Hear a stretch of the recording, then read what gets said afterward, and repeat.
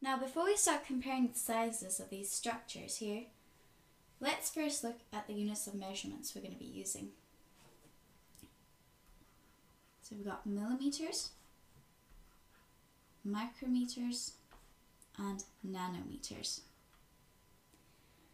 Now, just to understand, 1 millimeter, everyone should know, is 1,000 times smaller than a meter. So it is the equivalent of 10 to the power of minus 3 meters.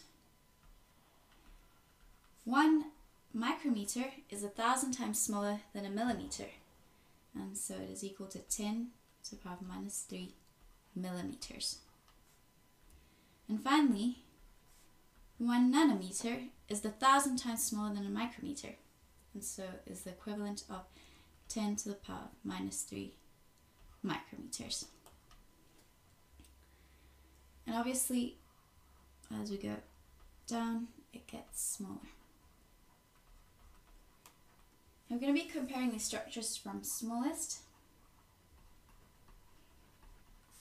to largest.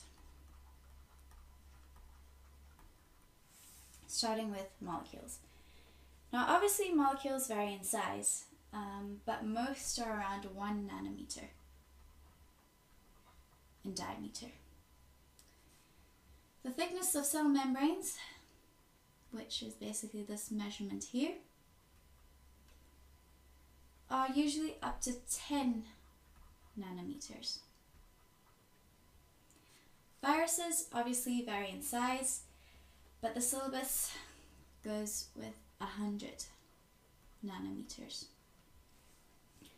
Bacteria as well vary in size obviously, but again we're going to go with the syllabus, and the syllabus says they are 1 micrometer. Organelles. Now we've got many types of organelles. I've taken mitochondria here, which you can see here as well in the cell, and they can be anything up to 10 micrometers.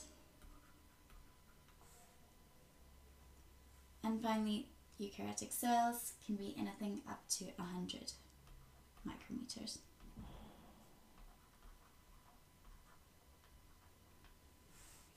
And so that's the measurements for you.